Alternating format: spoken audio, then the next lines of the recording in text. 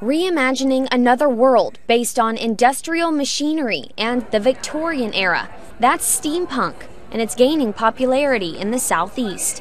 All the conventions for steampunk has been New Jersey, New York, or California. And we thought, there's not one in the Southeast, so, and what better place than a Choo Choo? This weekend, hundreds of steampunk enthusiasts attended the first ever event in Chattanooga, many of them wearing elaborate costumes.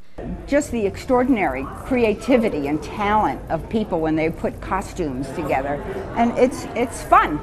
The main thing is it's just fun. Dozens of vendors sold everything from magic wands to absinthe-making kits to costume pieces. Many of the attendees came not only in costume, but in character as well. I'm Victorian. I was alive in the Victorian time, you see, but due to an unfortunate accident, I passed away early, but was brought back in modern time due to a cursed teapot. The expo also had a masquerade ball, concert, and various workshops. Yesterday there was a panel on the art of flirting. So we learned all about the psychology of flirting and how to flirt and the rules of flirting. And how did that go?